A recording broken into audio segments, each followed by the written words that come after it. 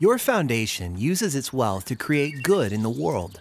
You set priorities, then find partners and grantees to work alongside you to help achieve your goals.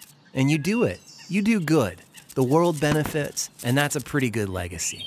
So you stay focused on your foundation's work, because you're not in this for Facebook likes or Twitter followers or web traffic.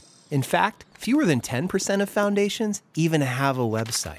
But those tools are all ways to share a different sort of wealth, your knowledge.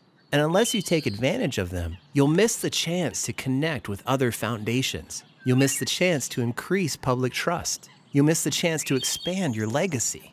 The question we ask is, why don't you focus on sharing the wealth of your knowledge? At Glass Pockets, we can help you do that by making it easy to include that sharing in your foundation's work.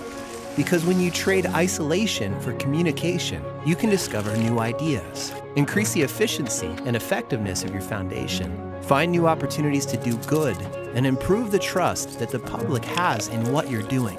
And all of that will strengthen your foundation, improve the world, and grow your legacy even more. So choose openness. Make a commitment to build communities, not boundaries. And then come see how our free resources and technology services give you the support you need. You already share your financial wealth. Make sure you're sharing your wealth of knowledge too.